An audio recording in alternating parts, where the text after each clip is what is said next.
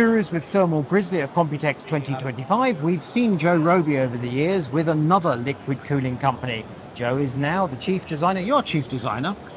I'm the head of R&D for mechanical products, not for the paste. Can't do that. That. Mechanical products, but not paste or pads.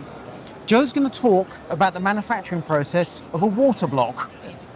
Go for it, Joe. So this is the cold plate from our 5090 Astral Deltamate block. It's first machined from the front side, and they're actually machined in a plate. One thing, the material. Copper. Thank you. 100% copper. So it's machined from one side while they're in a plate of 4. All 4 get flipped together, and the opposite side's machined. But all of the bright surfaces are just roughed out then.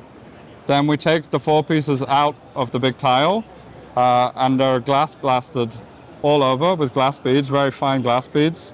And that's how we get the satin finish on the copper. And is the satin finish purely aesthetic, or is there some legit reason for doing it other than looks? It's purely aesthetic. Okay. It removes all of the machine marks that would be visible, Okay. which is not a lot. They're very well finished, but it takes them all off. And then it gets loaded back into the machine individually, and all of the surfaces are machined again, so they have a mirror finish. And this is machined where? This is machined in Germany at Thermal Grizzly headquarters. Right.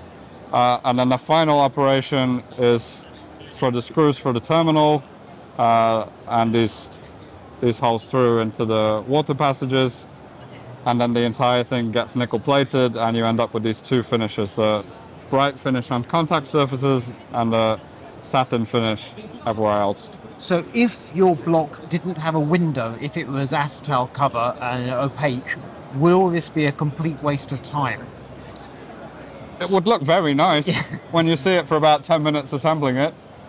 But the customer wouldn't get the benefit. So this Yep. only makes sense, the extra cost and the hassle only makes sense because the block has a window to show it off to the world. Yeah. Yep. Okay. And if you have coloured coolant in your block, do you lose it? Basically, is this for clear coolant? It does play very nicely on the lighting. Okay. So you get a very even illumination. It's not like it's lighting up streaks of machining marks. Okay. It looks really clean under light with coolant inside. But And- yeah, if you put an opaque coolant, you would hide it. And if an operator gets a fingerprint on this when they're working with it at any stage in the production, what's the consequence? If it's early enough, they might get away with it. Right. But if it's after sandblasting, it would be scrapped. Okay, because the fingerprint is captured for all time. Yeah, under the nickel. Okay, and you were mentioning during the production process, how are these blocks stored as they move through the production cycle? So they're first in a tile of 4, and when they're taken out of the tile and sandblasted, after that they go into like a bath of benzene, and then they have to be handled with gloves after that, taken out one by one, loaded into the machine, cleaned again afterwards, and then back. And at the end, when everything's machined and sandblasted, we actually vacuum seal them to send them to the nickel platers, so they go out like little packs of meat. I was about to ask, so you're storing them under liquid to protect them from the atmosphere. Could you protect them in, say, an inert gas? Is it just the choice is liquid because it's just dropping in out of the Yeah, bath? pretty practical to put them in, yeah. And the benzene self-cleaning, you take them out and it just dries in the air? Yeah. Okay, yeah. and on to the next stage.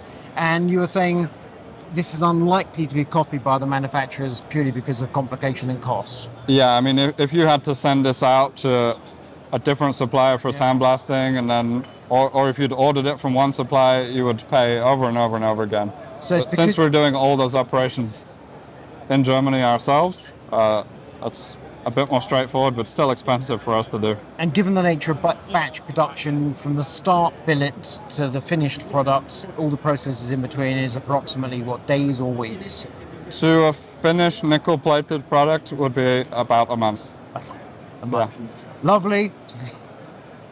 I'm not absolutely sure if we're going to do that as a standalone video, if we're going to plug it into our main Thermal Grizzly video. So just to be on the safe side, I'm going to sign off and say, this is Kit Guru with Thermal Grizzly at Computex 2025. And yes, we're on TikTok.